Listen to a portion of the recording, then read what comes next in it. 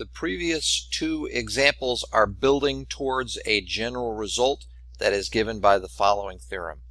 Let x1, x2 up to xn be a random sample from a population with probability density function f of x defined on a is less than x is less than b.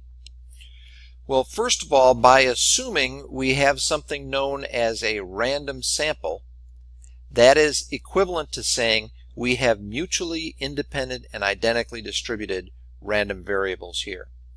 Second of all, by saying that these come from a population with probability density function f of x, the fact that this is a density function and not a probability mass function also says that this population must be a continuous population.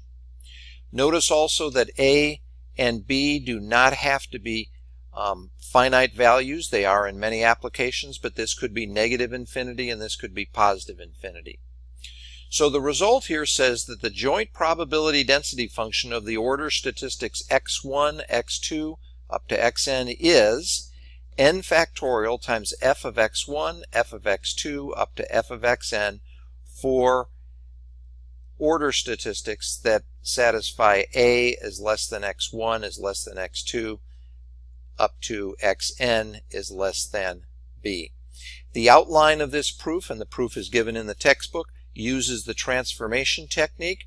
and within that it turns out that the orderings from the raw data to the order statistics is an n factorial to 1 transformation, and all of those transformations have Jacobians that are equal to plus or minus 1, and that will establish this result, which will be illustrated on the next slide.